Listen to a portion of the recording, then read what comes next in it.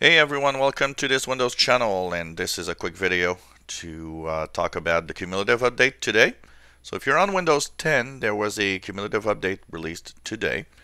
You can go into your notifications, all settings, go on update and security, and simply click on check for updates, and you'll have a update which is KB3124200. It's a cumulative update for Windows 10 version 15.11. That means you have an update that is of for the November update. So you need to have November update. You have to be updated to version 15.11 for it to work. And it's installed today. Interesting. I also got a if you have a Radeon a graphics card driver on your computer, you might have also a AMD Radeon update.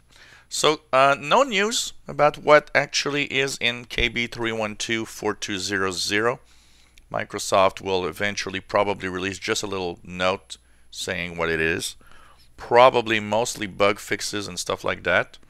And one interesting little detail, if you check the Windows version has changed with this cumulative update, and the Windows version for KB3124200 is 10.586.36 on the computer. This is now the build that we have. So they continue upgrading that little number here next to the build with each cumulative updates on Windows 10. So check it out if you haven't received it yet. Cumulative update took about, I don't know, on my machine maybe 5 or 6 minutes. Download, installed, restart, as it does require restart, and everything went well.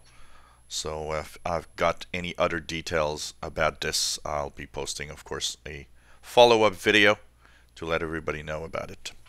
So go and get this, probably some security fixes, which is always very important to have on the computer.